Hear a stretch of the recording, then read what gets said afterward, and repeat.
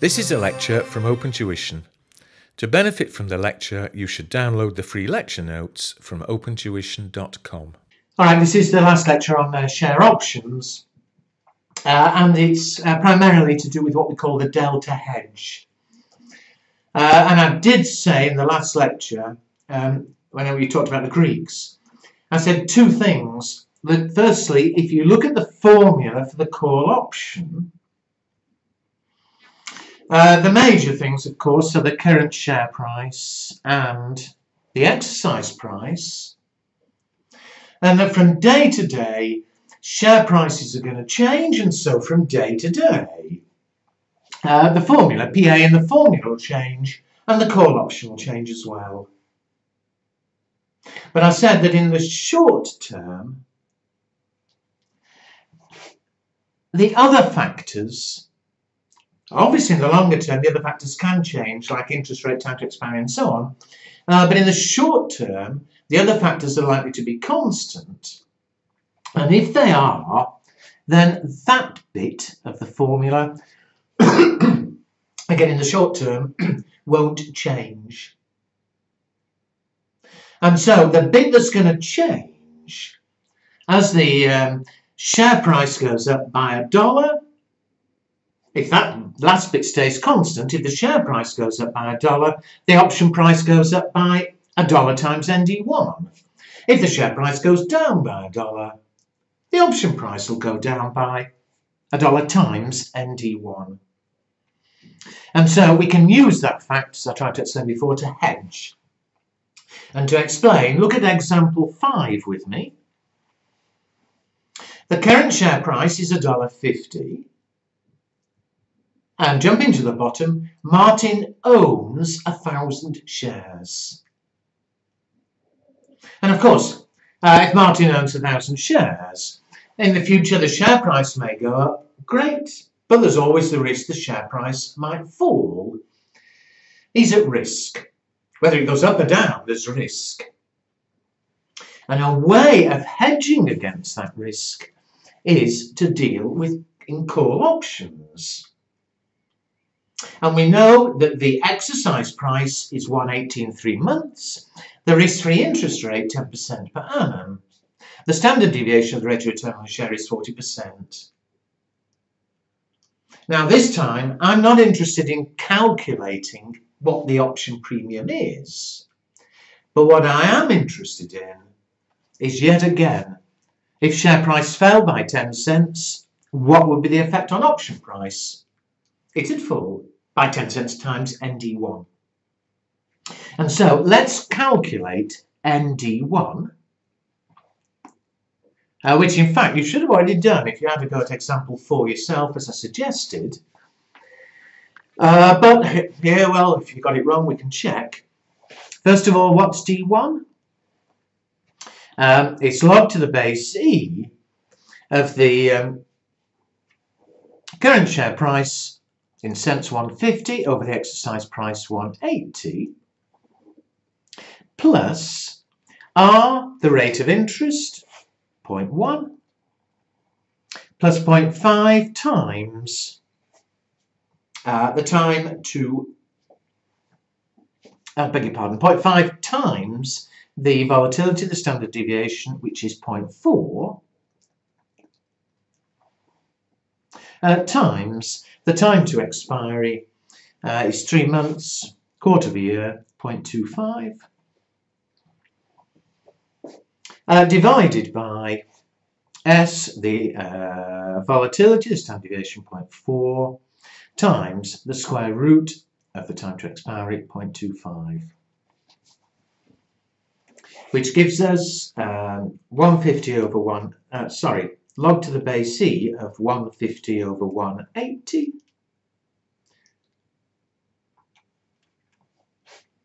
is minus 0.1823, and remember ultimately the sign's going to matter, plus, well, if I start from the end, 0.4 squared times 0.5 plus 0.1 times 0.25 is 0.045 divided by the square root of 0.25 times, oh dear, square root of 0.25 times 0.4, which is 0.2, which gives me d1 minus 0.1823 plus 0.045 divided by 0.2. It's minus 0.6865. I want nd1, so we want n of, to 2 decimal places, minus 0.69. And remember that we always look up the sort of positive number first and then adjust, and I'm trying to find my normal distribution tables. Here we are. That if I look at 0.69, 0.6 down the side, the 0.09 column, I get 0.2549.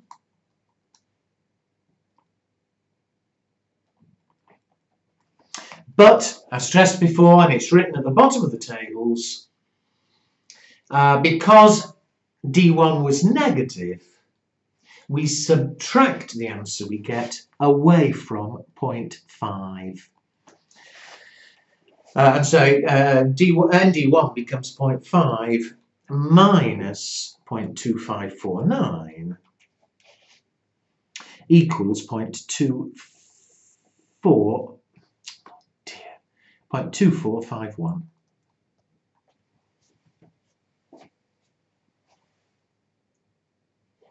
Now then, see if you can think of what the rule's going to be, but then learn it.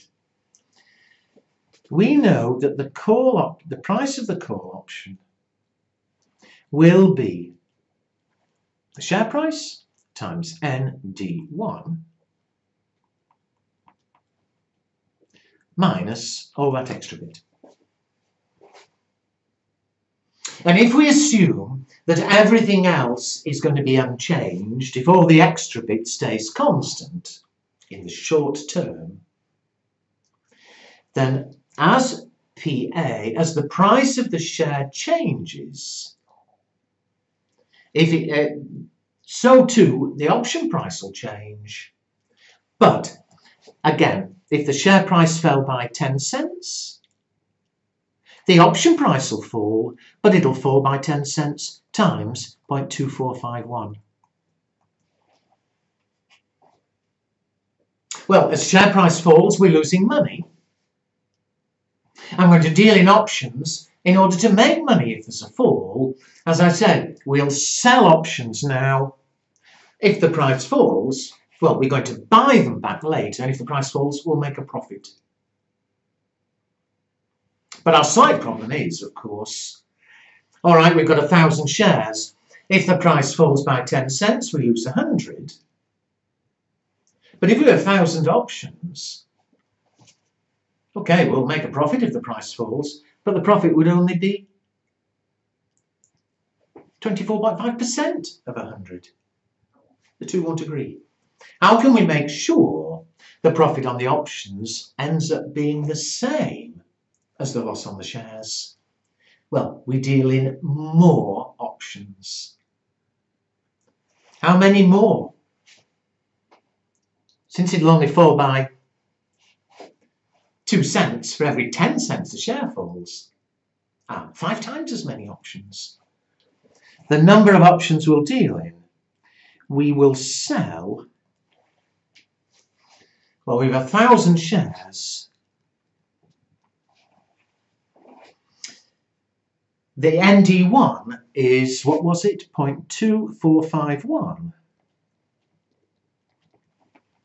And therefore, we'll deal in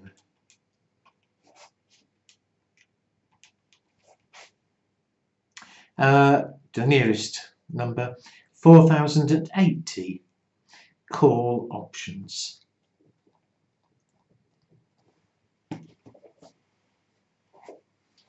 Share price falls by 10 cents, we lose 1,000 times 10 cents. Option price falls by 10 cents. Option price falls by not 10 cents, but 2.451 cents. We sold them. If we sold 4,080, then we'll make a gain of 4,080 times 0.2451. It'll cancel the loss on the shares. And we call that a delta hedge.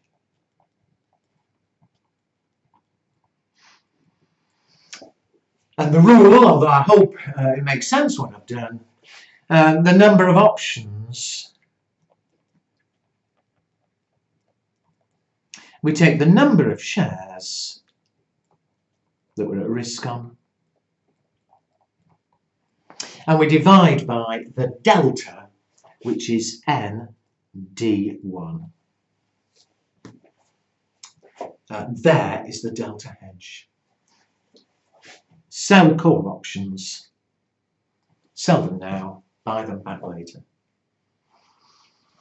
Okay, the problem is, of course, in the short term, as I've kept saying, the option price will change by the share price times ND1. But in the longer term, everything else is going to affect it. T, R, everything, S, all the other things are going to affect it. So in practice, dealers keep needing to recalculate this delta hedge. And I mentioned before, there are formulae to help them relating to theta, vega, rho. They have special calculators with them built in. They don't sit doing all this business. But they keep needing to readjust the delta hedge. But that's not your problem in the exam. Two final things very quickly, but don't affect the calculations at all. But you'll see section 8 refers to styles of options. And the point is, there are two styles, two types of options that are available. There are what we call American style and European style. Now, it's something to do with where they're bought and sold.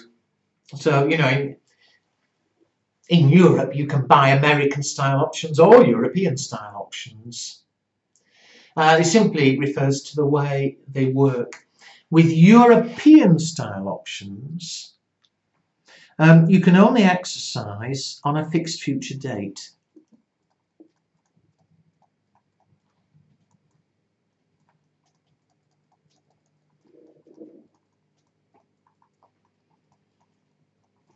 So if they're 3-month options, you can only exercise them in exactly 3 months' time. On the other hand, American style options, you can exercise at any time up to a fixed future date.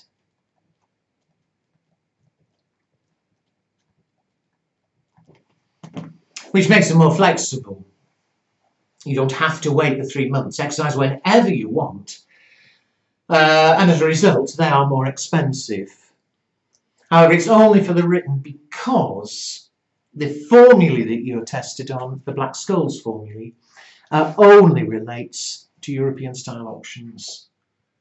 So any options you're doing numbers on in the exam will be European style.